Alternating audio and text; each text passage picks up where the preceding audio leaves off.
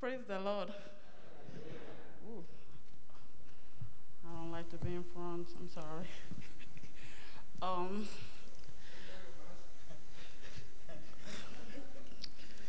I wanted to share this testimony today because God was faithful over me, over my family, over my kids.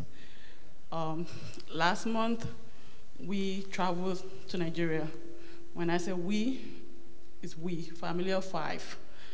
The only person that did not go was my big boy because he was in college.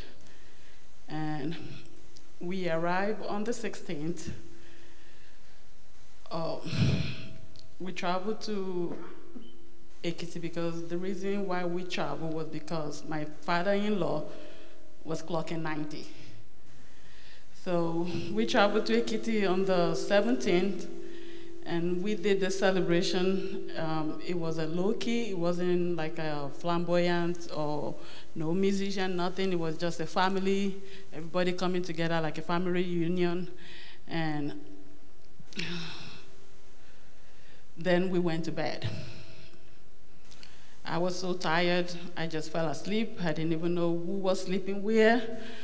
The house we were in is kind of like a big family. It's my house, my brother-in-law's house. We next neighbor to one another, so it was a whole family that was there.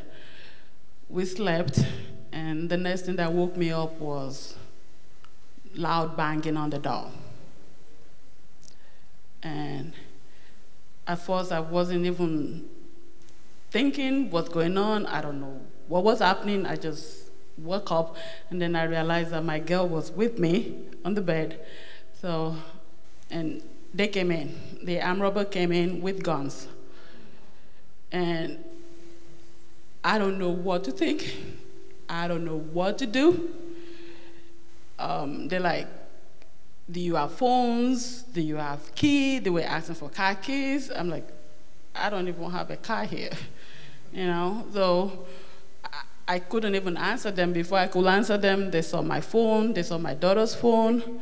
So they picked that up, and I just said, you know what? I have money. I can give you money. I said, I can give you money. And the only reason why I was able to offer is that when I was going, God gave me the insight instead of carrying my dollars with me. And because the event was so close to when we're going to be there, I don't want to be rushing to change money. So I had sent a couple of money to my dad and said, I just need 500,000 to go to Ekiti and come back.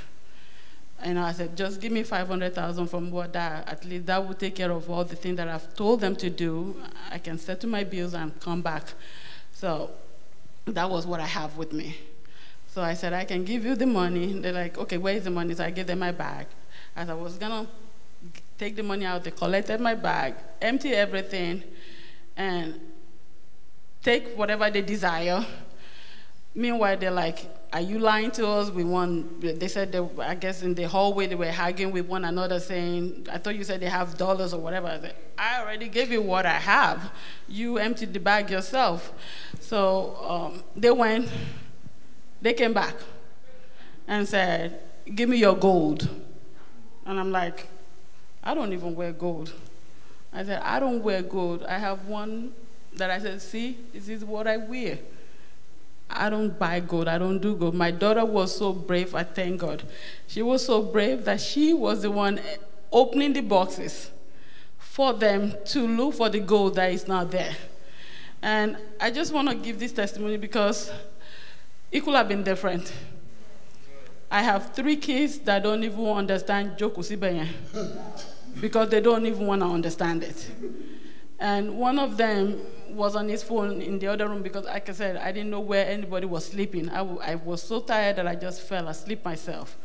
So the big boy, the Ibukun, the next second born, said, they asked him, do you school in Nigeria? And he said, yes. And I don't know, maybe that was why they did not take him. I don't know, maybe that was why they did not take any one of us. The house was full with teenage girls, like pretty girls, and we just give God the glory that we did not get nothing that happened. So I just want you guys to thank God on our behalf for his faithfulness that he kept us. We came back safely, and we did not come back with one missing, with people getting shot or anything. Just gonna give it. Pastor